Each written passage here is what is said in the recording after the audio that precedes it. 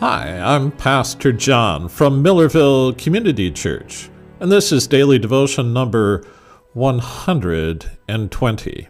Today's meditation is taken from the book of James, chapter 5, verse 16.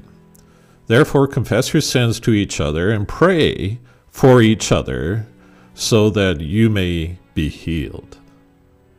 God wants us to be healed, and one of the most important steps is confession. The fifth step that we make to another trusted individual.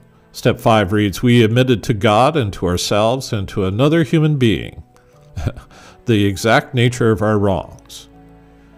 In recovery, we hear time and time again that we're only as sick as our secrets.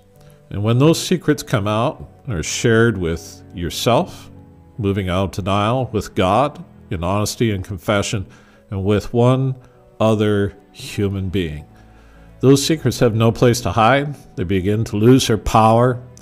And when we receive love and acceptance and forgiveness, despite the sharing of our secrets, we start breaking the chains of those secrets. Confession is really an important part of recovery.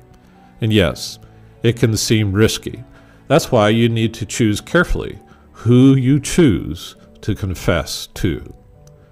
And you need to do a careful inventory to understand what you need to confess.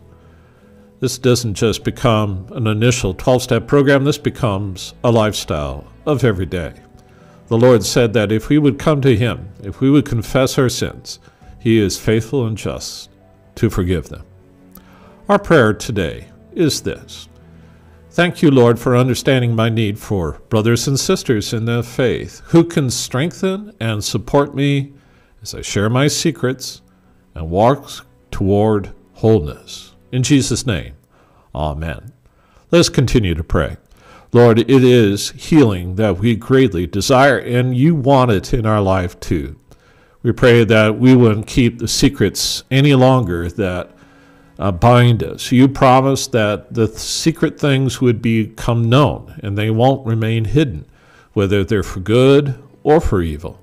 We pray, Lord, that we would work hard to expose the secrets, the painful secrets of our life, that we would not be in denial, that we would know that you know, and that we would confess it to one other person so that we can be healed as they're exposed to the light and to the truth and to the wonder of the Holy Spirit in our life.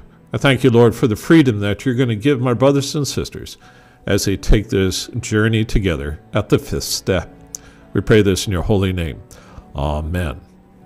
So glad that you've been a part of Daily Devotions, and we want you to know that God loves you. If you're considering your desire to make the fifth step, we encourage you to join a Celebrate Recovery group and work through each step in an appropriate sequence from 1 to 12. Don't skip right to 5.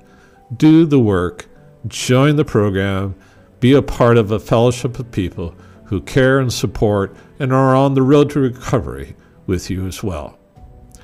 I hope you encourage someone else to join Daily Devotions, and if God is doing something great in your life, we would like to hear about it by leaving a comment below. Let it be an encouragement to us and an encouragement to other people. This has been Pastor John from Millerville Community Church, encouraging you as always to keep the faith and to share it too.